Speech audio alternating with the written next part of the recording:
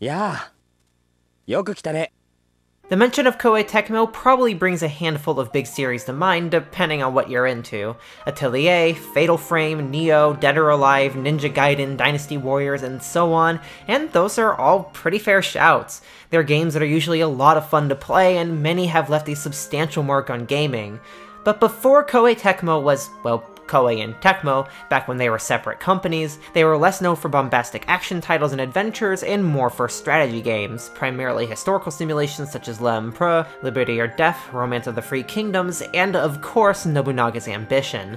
Games like these defined the early image of the company for their complex and interesting gameplay and goals of historical accuracy, and became some of the defining titles of the early days of Japanese PC gaming. Something a lot of people don't know about these early days of Koei, though, is that there was a not insignificant amount of women working there, no doubt thanks to policies likely instituted by co-founder Keiko Arikawa, such as maternity leave and other aids few software companies provided. This led to a very interesting development, however, when she helped to gather together a small team by the name of Ruby Party and take a bet on one very ambitious project, Angelique. Initially released for the Super Famicom but later ported to just about everything, the project was spearheaded by Arikawa with the idea that girls deserve real games made for them too, and so her and her team, under the name of Ruby Party, sought to combine the concepts and ideas of titles like the Nobunaga and Free Kingdoms games with one big important twist.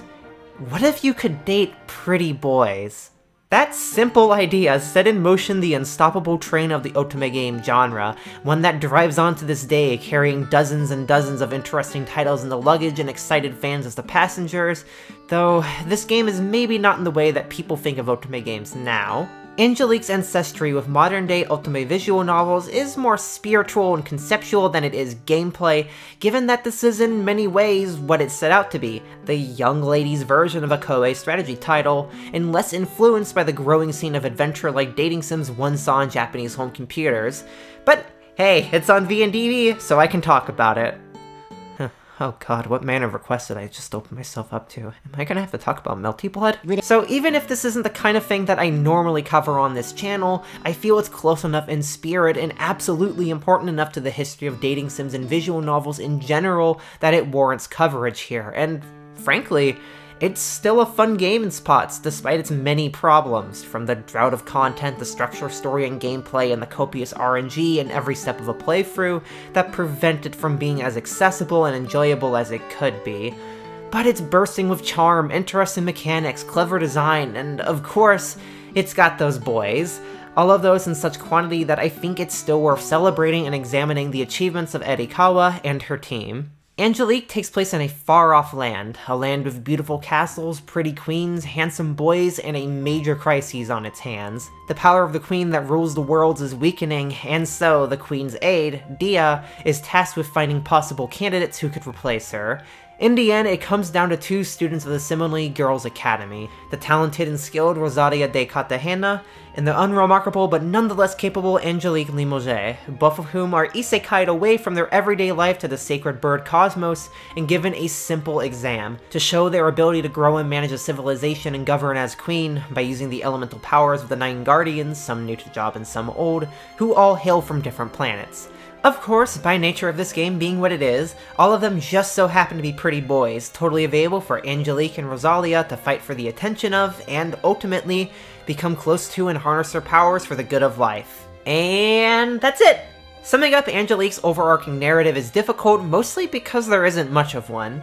If you're playing the cartridge version, the game just straight up opens with Angelique and Rosalia walking into the queen's room to be briefed on the direness of the situation, the basics of the gameplay, and then boom, you're off on your own to watch everything unfold, with backstory and lore hinted towards in small amounts throughout. The version for CD consoles I'm playing here at least adds an opening cutscene, but that doesn't really add too much. How did the Sacred Bird Cosmos come to exist? Why is the old queen running out of power? Where did the queen and Dia come from? Who are Angelique and Rosalia in their old lives? Where did the Guardians even come from? Some of this is theoretically explained in-game, but not all of it is, so world and general history details can feel ignored. But I think the reason for why this is threefold. First is that it's best to think of this game in the same vein as something like those other Koei strategy games. Despite being listed on VNDB and clearly the origin point for what would become a predominantly VN-style genre, this is a strategy game first and a story second, so it's like many other console games at the time in that the priority isn't really given to anything but the selling point and the gameplay. Second is the world and characters in Angelique are all things you're probably at least a little bit familiar with if you consumed a lot of shoujo media like its target audience likely did. Angelique and Rosalia don't have much backstory because the former is the self-insert high school girl protag and Rosalia is the haughty rival. The boys are all, at their core, characters you've seen before, and the world is a loving tribute to the European fantasy lands one often saw in those. RWBY Party knew their audience was more than familiar enough with the whys and hows of what's presented to fill in blanks where needed, and while this combined with the first point creates some issues that we'll get to later, the attention that would have been focused there seems entirely redirected towards making the cast as lovable and as charming as possible. Lastly, I don't think Angelique was ever meant to be just a game. It was a multimedia project. The original title serves partly as a springboard for other works, namely manga, countless drama CDs, sequels, and re-releases with additional content, so those who enjoyed their time here but want more, whether that be out of disappointment, genuine curiosity, or both, would come back for more when the next hot new product came off the Koei presses. And that isn't to say the game here isn't enjoyable on its own. Total honesty, I had never played an Otome game before Angelique, so I had no idea what to expect going in and kinda just thought I'd find one or two guys I like, walk away thinking, oh, that was fun, and never give more thought to it all. Well, I definitely fell for 1 and 2 in particular, but by the end of my expedition into Angie's world, I found myself loving everyone here. If there is anything RWBY Party excels at, it's creating an endearing cast. From their quirky designs to their mannerisms, you don't need anything more than a cursory glance and 1 or 2 lines of dialogue to really get a feel for who a particular person is. And if they don't click with you there, then the way you're encouraged to interact with everyone in gameplay will eventually lead you to finding something that sells you on them, even if not as much as whoever here is your type. Now, to cover them all briefly, Julius, with the power of light, is a noble and aristocratic man dedicated to his work and raised with a strict education. He can come off cold, and frankly he is kind of cold, but he has a clear capacity for love and can warm up with time. Clavis, with the power of darkness, came from a poor nomadic family, traveling around the world with a single mother until he received a magic crystal ball from her sent by a messenger, taking him to the cosmos where he contemplates and keeps his heart locked away from the sadness of being taken away from his past life and family. Randy, with the power of wind, is the resident boy next door, a cheerful and happy dude who loves archery, is a tad bit gullible, and maybe a bit hot-blooded. Lumiere, with the power of water, is the prettier than the girls' boy of the group, a talented musician and gentle soul he cares deeply about in seeing the world around him.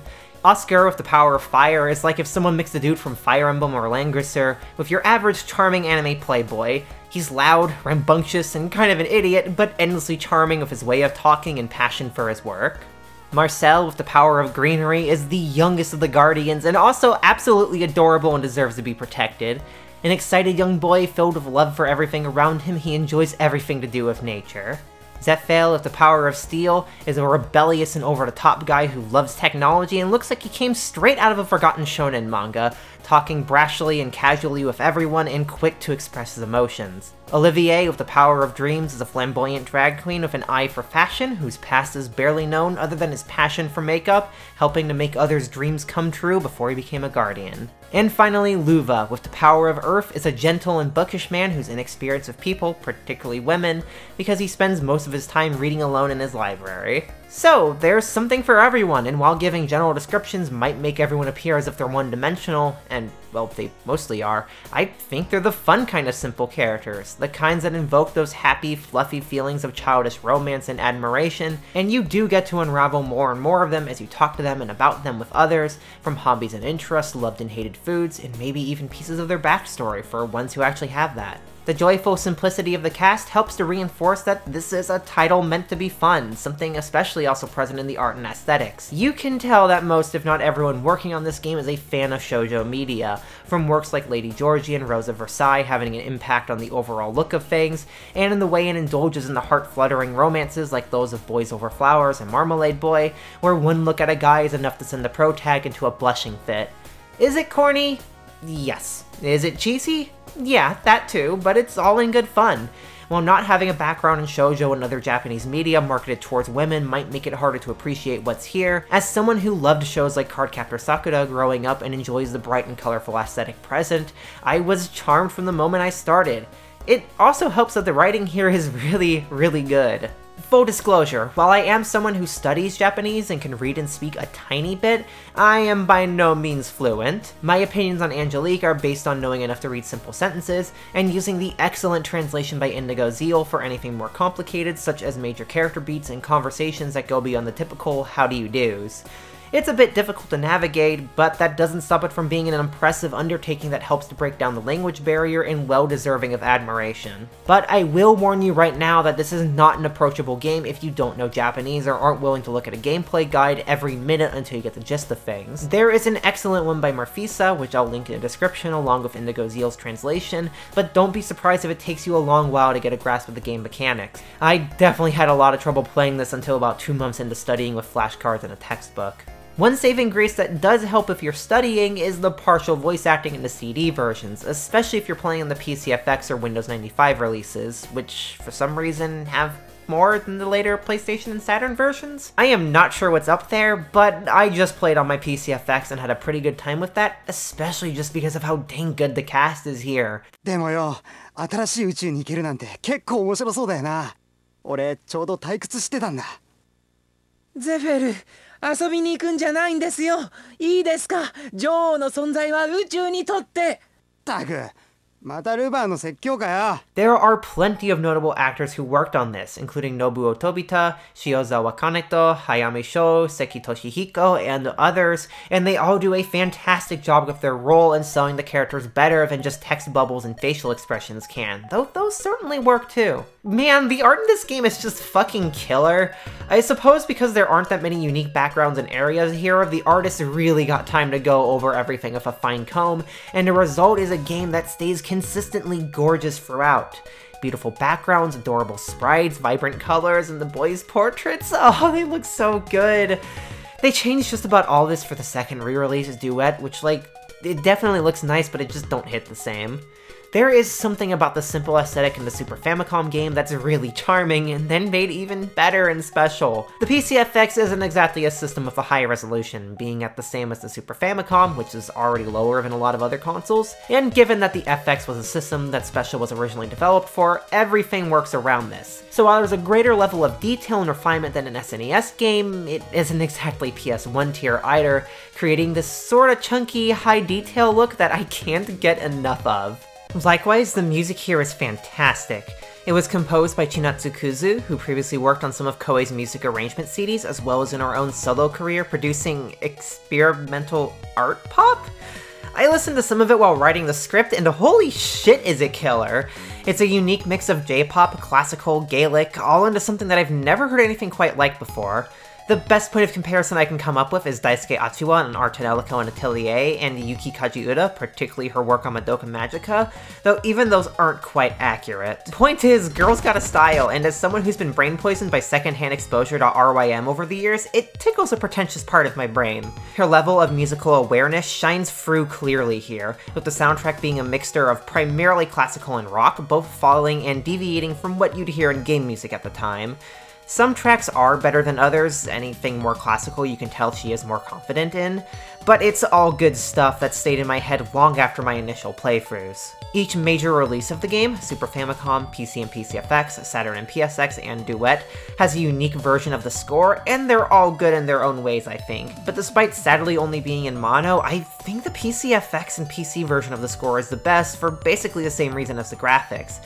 You can tell it's based on something from a Super Famicom game, but just a little bit more upscale. What I wish I could be as positive about, however, is the gameplay, which... Okay, look, I'm gonna preface this by being upfront. Angelique is a long game, and not because of the amount of dialogue, not because of the amount of reading, which frankly there isn't that much, but because it's a Koei strategy game through and through, no matter how simplified it is, and that means a lot of time doing the same tasks of building things up slowly. So let me try to explain the core concepts and the basic game flow before I try to get into anything else. Angelique is a strategy game in which you are tasked with taking your empty, unpopulated pocket of land and using the powers of guardians to fill it with little dudes and houses for them to live in, ultimately trying to reach a certain population over the course of a near infinite amount of in-game days, while your opponent is attempting to do the same with the same tools. Of equal importance is building relationships up with the boys, talking to them, going on dates outdoors or in your room, and casting completely ethical magic to make them more interested in you. Because if they like you enough, they'll put more energy into your land when you ask them to put energy in, and if they really like you, they'll involuntarily give your land energy and sap it from your opponent. Get close enough to them, and you can go on special dates with them, eventually resulting in a confession of love if it's past a certain number of in-game days. You only get a certain amount of energy or hearts daily to do these things though, and every action costs a certain amount. Talking to a boy or requesting a little bit of energy costs 2 hearts, requesting a lot of energy costs 4 hearts, and other actions like using completely ethical magic to make them like you more costs 2 hearts, and getting a fortune teller reading costs 1 heart, which allows you to see romance stats for anyone you please, which is usually yourself. How bonded they are or how much affinity they have based on how much you've hung out around them, gone on good dates, and answered personal and job questions they're liking, and how compatible they are with you determined by your blood type and horoscope. This stat determines how much affection they'll gain from interactions and can only be increased for the aforementioned magics. So a usual in-game week of Angelique looks like this. Wake up and see if you've been invited for a date. If you have, then you should probably go out to it. If you haven't, then go to some guardian's office and either ask for power or chat it up with them. If you got power left over, then go chat with someone or request a little power from them, or go to the fortune teller and cast completely ethical magic to increase compatibility, or check on the relationship status of everyone to see how much they like you or your opponent and gauge how close you are. Do this for 5 in-game days, trying your best to outpace your opponent, and then the weekend arrives. Saturday, if you aren't invited to a date, you go to your land to check on its inhabitants, read bits of dialogue, and see what kind of power they want, which is mostly for fluff and for a particularly hard to get, but very cute ending. Sunday is the day that you get to be the one to ask a guy out for 2 hearts. How willing they are to go out with you is determined by how much affection you have with them, and thankfully you don't have to fly blind with the odds because you can talk to Dia and get some free dating advice as well as likelihoods of being accepted. Or, you know, you can just save scum or power your console on and off until they accept you because it's all RNG. It's basically a free day to build up a middling or greater relationship, which you absolutely want to do. It's also possible to invite someone out for a Sunday date preemptively by wandering around the park during the weekdays and talking to them, which only costs a single heart to do, but I very rarely saw any of them around. Every 24 days or so, you'll be interrupted in the morning by Rosalia to be told that an exam is taking place, which will grade you 2 on your performance, either judging the population of your land or who's liked by more guardians. The winner gets another point of energy, thus expanding your routine by letting you perform extra actions, such as the all-important dates at one of 3 locations. The first, and most infamous for reasons we'll get to, is the park, where you're asked a number of questions about the character you're out with, the current game state, and your personal goals and beliefs as a queen candidate. If you answer all of them successfully, then you get a massive boost in affection, but if you screw even one thing up, it's all over, with either neutral or negative gains to affection. It might be possible for partial ones to give you a positive gain if you're far enough along, but I'm not really sure. The second is the lake, which is pretty simple. You just go there and have a brief chat. It gives a small boost that's proportional to your current affection level and becomes greater the closer you get.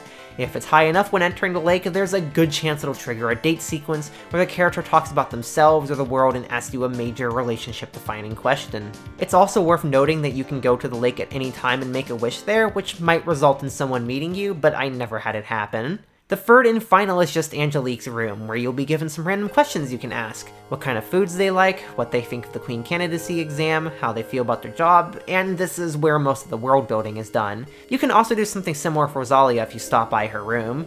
It costs 1 heart to do so, but you can ask for facts on or what she thinks of different characters, and her personal opinions. Doing this builds bond with her, and while you can't get into a gay rivals to lovers relationship, it does make her less likely to take actions that screw you over, namely taking energy away from your land, which decreases the population count?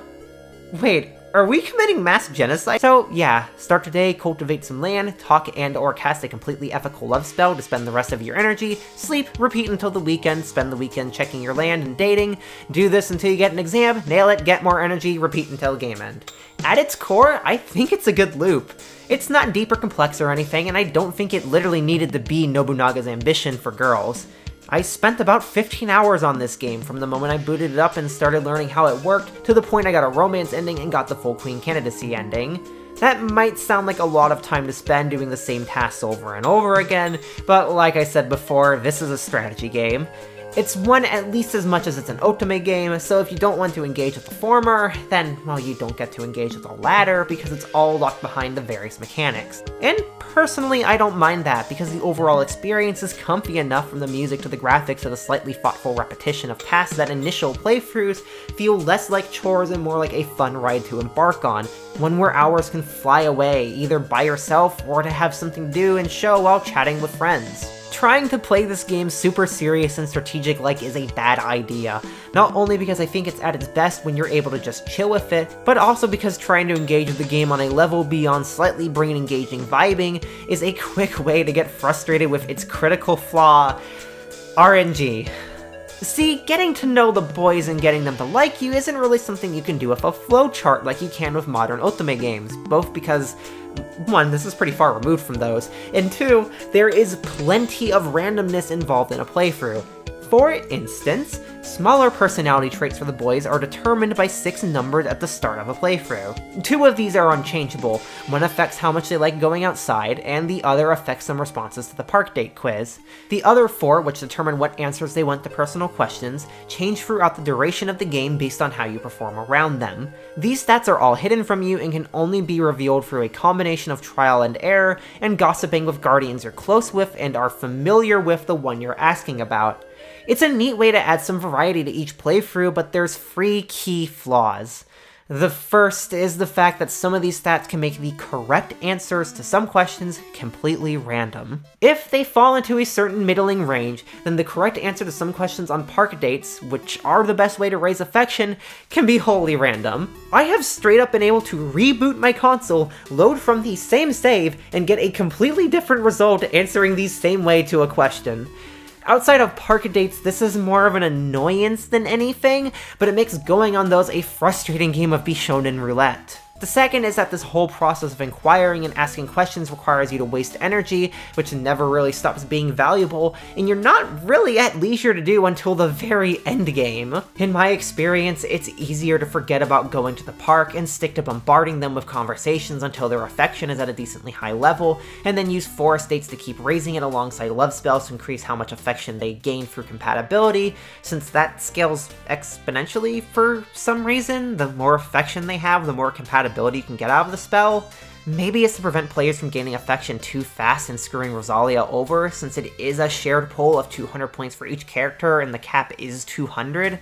I'm not really certain. The third is the sheer number of ways in which you can lose affection by RNG, from the more obvious refusal to go out with someone, but also including another guardian being in the office of the one you're visiting, Rosalia talking to a guardian, seeing another guardian while on a date, even if you're not in a relationship and didn't make any plans with them, them refusing to go out with you, not visiting for days, and probably others I'm not aware of. It feels horrible to be punished simply because Virtual Dice willed it, and like, I get it, the RNG stats and the RNG responses and the RNG stat losses are there to lengthen playthroughs and prevent them from becoming jokes, from you making a cheat sheet of character traits and being able to steamroll through the game. But this doesn't actually make it difficult. Angelique is not a hard game to beat. Just by focusing on maintaining relationships by checking in, forming new ones by accepting most if not all date offers, and cultivating land, you can get really close to a ton of different guardians, completely screw Rosalia over, and just breeze through the game. All these pushbacks just serve to make the game more tedious to play, and really reveal just how little content there is overall. You get bits and pieces of story through dream sequences of the Guardians interacting, and small cutscenes depicting the Queen talking to Dia. You get to learn a couple facts about each guy by talking to them, and then what? By the end of it all, you've spent 6 to 10 hours getting a run to the point where you can load that file a few times to see 2 or 3 guys' endings, and in that time, only seeing crumbs of story and character building because that's all there really is. This isn't to negate the quality of what is here, because by God do I love what is here, but rather that due to the limitations of the game's design and its scope, there just isn't much. And it seems like this was recognized as an issue, so rather than let this be a short game that one can see everything of in a few hours, the overall pace of the game was slowed to an absolute crawl and everything was stretched thin. If I knew Japanese when I was 10 and played this game then, I seriously could see myself having sunk over 100 hours into it. I would have been excited to learn it in and out and play it over and over again and be happy to see every little piece of new content that I missed before. And like, yeah, this game was good at that when it was new. There are tons of people who grew up with this game and learned every little secret it has, got every single ending, romanced every single boy, and I think that's really cool. I think it's amazing that this game inspired a whole generation of women to enjoy gaming, that it really did what Arikawa set out for, and gave women a legit whole-ass video game they could enjoy instead of the low-effort crap that was often pumped out on the Famicom. But as a 21-year-old woman, I just can't dump dozens of hours into a game or a story that doesn't have something going for it for that whole time, and I don't think there's enough here to hold it together beyond a single playthrough unless you have immense patience for tiny bits of content. And I want to be clear, I don't dislike Angelique. For all of its faults, for its repetitious nature, for its lack of content, it is a good game. A solid 7 out of 10 total package of some really good parts, because goddamn do I really love the characters and the vibes here. Just like, man, look at this boy. I love my husband. Just as much as I love my patrons. Maybe not the best segue, but hey, I gotta find a way to sneak this in somehow. A special thank you to all of the cool people on the screen now. If it weren't for you, then I wouldn't be able to make videos like I do. Like I said in my Canon video, which you should totally watch if you haven't already, your donations make it possible for me to live just a bit more comfortably and afford life's necessities, which I can't be more thankful for. If you like these videos and want to support me as well, then consider stopping by and dropping a few bucks as a pledge. Obviously no pressure to do so, these videos will still keep on coming out and there's no guilt in enjoying them without paying anything. But if you want to help out, it would mean the world to me. I've also opened up a Kohi account if you want just a one-time donation, and I'll still put your name up in the next video if you do that. Thanks y'all, it's genuinely really nice to make this content and know people like it enough to pay for it. Also, going to take this time to shout out Bopsago on YouTube, who put out a fantastic video on Angelique last month that's a great in-depth look at the gameplay, story, and history of it, as well as a bit of Koei up to that point, and their dealings in South Korea. I know even less Korean than I do Japanese, but have been fascinated by their PC gaming culture there from the late 80s onward for quite a while. I mean, heck, it was partly Korean DOS games that got me into making music, which led me to all sorts of rabbit holes, including, I think, encouraging me to get back into visual novels. So it was super cool to see that, and I think you'll get a kick out of it too. Go check that out and give her a sub. All of her videos on dating sims are fantastic. She also did a video on Duet if you're curious more about that port, since I did briefly show it, I just didn't have the time to play it or retour.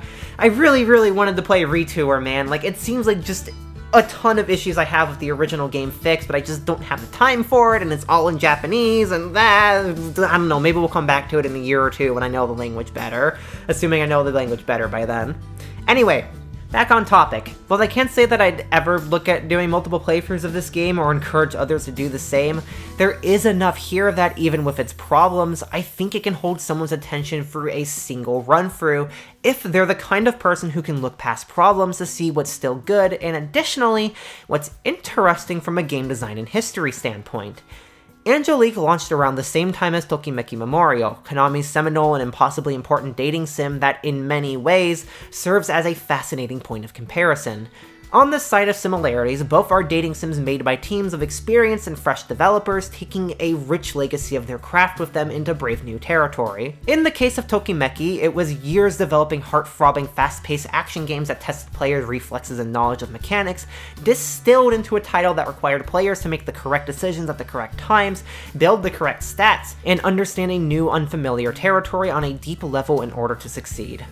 Women. In the case of Angelique, it was years developing complex strategy titles that defined entire generations of home computer games, ones that involved deep military and cultural history, and made players engage with video games in a way perhaps not thought possible, distilled into a title that required players to make less complex but still remarkable decisions to build an island into a thriving community, and understanding new unfamiliar territory on a deep level to succeed.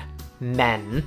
While I can't speak deeply to how Tokimeki in particular embraces its legacy and redresses mechanics, that's something you'll have to leave to people like Tim Rogers, I can speak to Angelique's fascinating way of taking concepts pioneered over a decade ago of Nobunaga's ambition and turning them into something compatible with its core idea, of being a strategy game where you can date men, playable and understandable by young women, and toning them down to a level that isn't insultingly simple but isn't horribly complex either. Military resource allocation becomes hearts for energy you spend to benefit your land and become closer to guardians, spying becomes fortune-telling to keep track of current game events, going to war becomes destroying Rosalia's resources, and so on and so on. There is a brilliance to how these mechanics are repurposed and cleverly designed, then merged with seeming incompatible and completely disparate ones from the growing dating sim genre that kept me captivated as much as my love for my pretty blue-haired husband in a satisfying loop of growing a civilization, despite the repetition and my own exhaustion with it at times. While I am probably in the minority of people into visual novels and dating sims that can play a game and disregard their frustrations with an exhaustion of mechanics because seeing quirky ideas executed makes my neurons activate, I definitely think there's something to admire here. But if you're someone interested in this game who finds tedious and repetitious tasks to be a deal breaker, then I seriously just recommend using an emulator and abusing save states, fast forwards, and rewinds to make it easier to see all the good stuff instead of having to deal with it all in real time, with all of the RNG and other quirks making everything more difficult and time consuming than needed. I played on real hardware because it's what I like to do. I like to experience games as close to what they were originally experienced back when they came out as I possibly can, and I mean, frankly, there's nothing wrong with playing games in a way that's frankly less terrible. Your time is valuable, your patience is valuable. I'm just fucking weird. If playing games this old and antiquated isn't your style at all though, then there are some other ways to get that classic Angelique fix. Most notable of these is the manga released about a year after the original Super Famicom release, and partially translated into English between 2006 and 2017 by Manga Art. First off, shoutouts to whoever had been editing these intermissions. I fucking love you can tell this group started in the MySpace era of the internet and slowly grew and changed as time went on. There's just something charming about how dorky and quaint these are that I can't get over. I just had to mention them. Anyway, given the sparse plot and dynamic structure of the game, the manga is less of an adaptation and more like a new story, one of the same characters and locations and starting place and end goal. Two queen candidates vying for the chance to be queen of the cosmos, and one of them ending up ruling, but using those all in entirely new and unique ways to do its own thing. It was penned by Kairi Yuta, who did the incredible character designs for many of the Angelique games, including the original, but is maybe best known for illustrating the story of Sayun-koku, which, if you haven't seen, has some gorgeous artworks in both light novel and manga forms, and likewise, Angelique's manga is fantastic to look at, especially for being her first commercial work. It's very clearly in the shoujo genre, not really breaking away from the style associated with that, but it does it so effortlessly and gracefully that it's commendable, and I think that describes the manga as a whole. It is nothing you haven't seen before, from the melodrama to the simple romances, the rivalry between girls, and some major stakes laying in the background of it all, but all executed in a way that comes together into a very complete package. It's as much for the fans as it is the newcomers. As someone who played the game before reading it, I was really surprised and happy with how little quirks of the gameplay were integrated into the story and how characters were represented and expanded upon, and I can't see newcomers being confused by anything here or needing explanation, because it's all dished out in a really satisfying and captivating way. The only downside is that if you can't read Japanese, the story isn't fully translated. It cuts off at volume 5 out of 10, which was really disappointing to me. No dig at the translators intended. I'm grateful we got anything at all. I just liked the story so much that I just wanted to see it through to its end. But still, at the end of the day, is it worth playing Angelique? While I can't speak for everyone, as someone with an interest in the history of dating sims of all kinds, it absolutely was.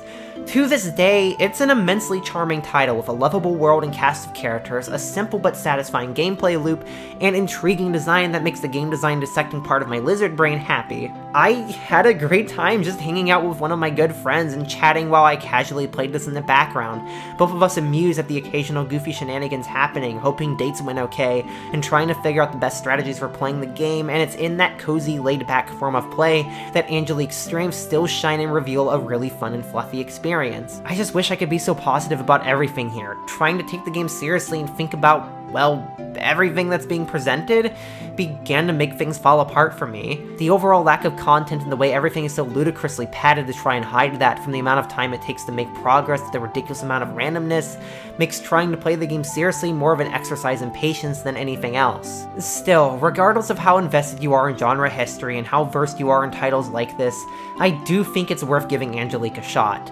It's for sure flawed, and I think only those with the patience for older games are going to even get past the first few in-game days, but if you can handle the dated gameplay and the lack of content, then you'll find a charming, if antiquated game under all of that that, frankly, made me really happy to play, even if I got frustrated sometimes. And hey, the guys are pretty cute too, so maybe do it for them?